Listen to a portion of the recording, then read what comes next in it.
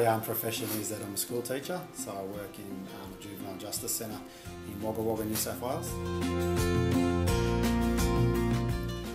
My friend Tim was putting a Kooler Ice machine in Orange, and yeah, I was just talking to him, and he sort of put me onto Kooler Ice and gave me the idea of doing it from there.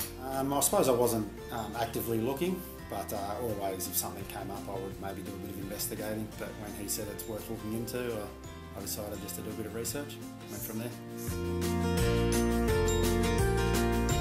I suppose from my point of view is I wanted something that I could do on the side while I was still teaching, so it could supplement the income, so I was still happy teaching, but this was a business I could do and keep my job and just supplement the income, so that's what appealed to me.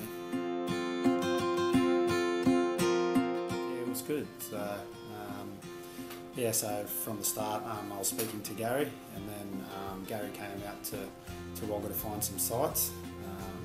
That's probably where we had a little bit of trouble. We thought it might be easier than we first thought, and it took us a while to find a site. And in the end, I did a bit of door knocking and found a site myself. So that worked out well in the end, and then from there getting the machine out and working with Paul was good. So, yeah, I would recommend it. Yeah, so far it's been very helpful. And yeah, I've only had my machine in for 3 months now, but so far it's going well and I'm happy. It's been, when I first put the machine in, I was definitely addicted to the app for a while.